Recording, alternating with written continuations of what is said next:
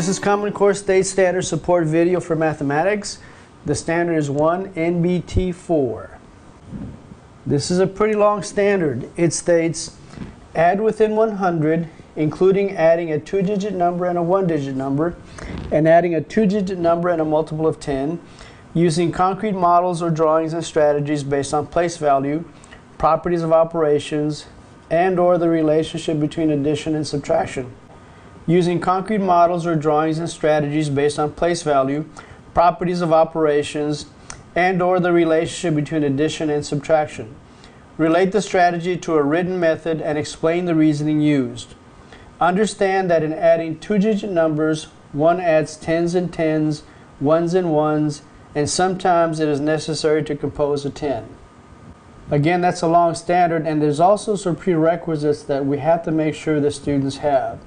First of all, adding within 100 using 2-digit and 1-digit numbers really necessitates knowledge of place value. So that's critical.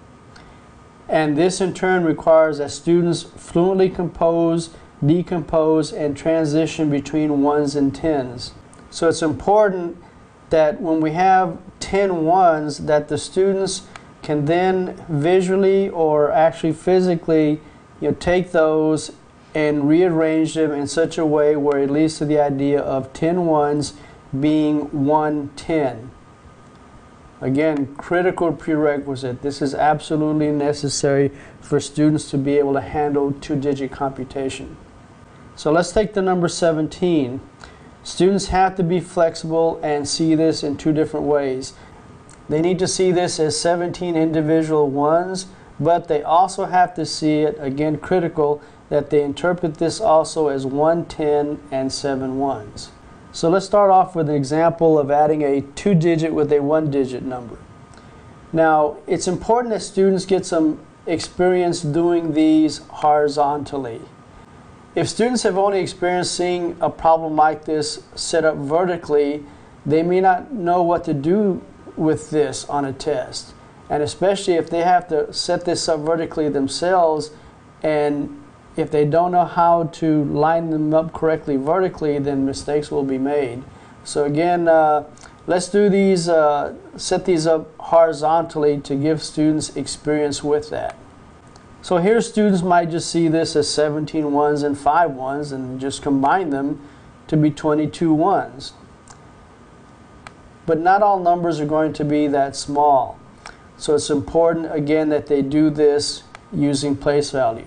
So setting this up as 17 being 110 and 7 ones plus our 5 ones, students can then physically take your manipulatives and combine all of the ones to be 12 ones.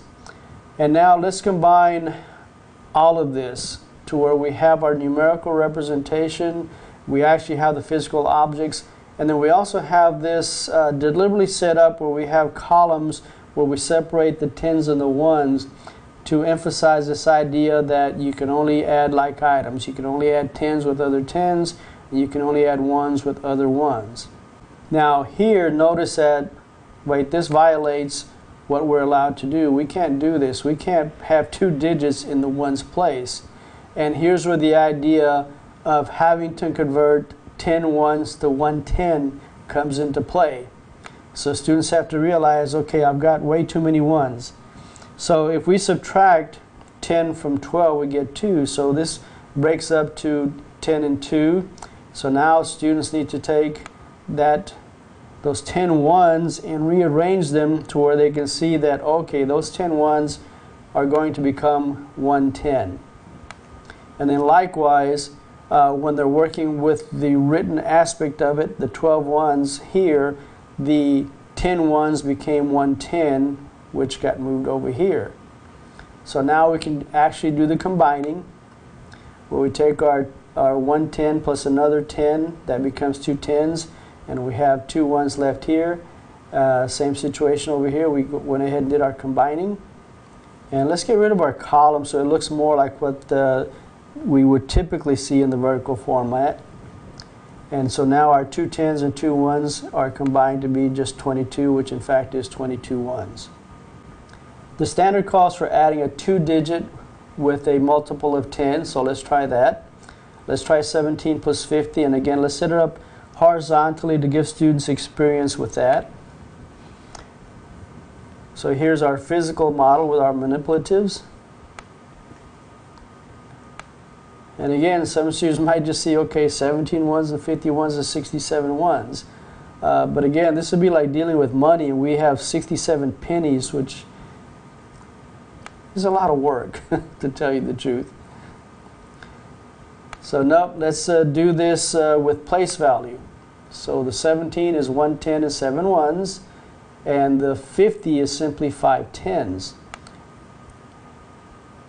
Okay, get our manipulatives. Well, we have 1 10 and 7 ones and our 5 tens over here. Now, we can only combine like items, so that's a little tougher to see horizontally. So what we need to do, though, is we need to change the order. We need to use our commutative property where we take the ones and move them over here, and then we take our tens and move them over here, so we have, again, tens with tens that we can combine together and ones with ones. So again, we have it written out here. We have our physical model, and then we also have this vertically the way that students are going to see it, but we've added, again, the columns to emphasize, again, adding like items. So we have 1 10 and 5 tens. Well, that's simple enough. We can combine those, and then there's no other ones to combine. So this one actually turned out to be fairly simplistic. So we have 6 tens and 7 ones all together, which of course, when we convert, this is how they're going to see it on an exam. And again, so we have just 17 plus 50 ends up being 67 ones. So our 6 tens and our 7 ones is 67, understood to be ones. So now let's combine a 2-digit with another 2-digit. This breaks up into 30 plus 4 and 20 plus 7, which expresses ones would look like this, but we need to work with place value. So let's convert this towards 3 tens and 4 ones. Have to combine that with 2 tens and 7 ones. So we're ready to go. Get our physical manipulatives to go with this.